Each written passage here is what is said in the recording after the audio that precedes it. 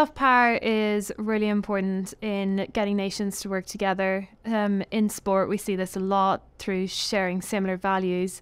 It's a really good educational platform for learning about sustainability. Sailing is something which dealing with the elements all the time, and we're really learning as we're learning with sustainability these days, what we can do as athletes, performers, supporters to make the world a better place and combat climate change.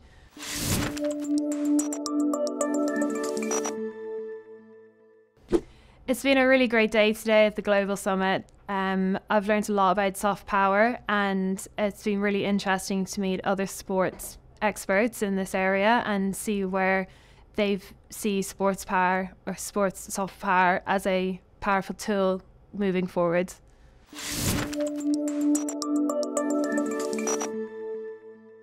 Sport is a really important tool in building soft power. It is a platform for nations to really show the talent that they've got in their nation and to showcase the culture that they have and which makes them different.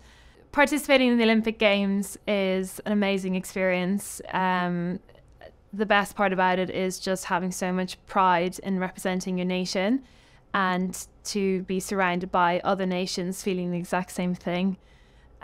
It's a really unique experience, and I feel very lucky to have been part of it.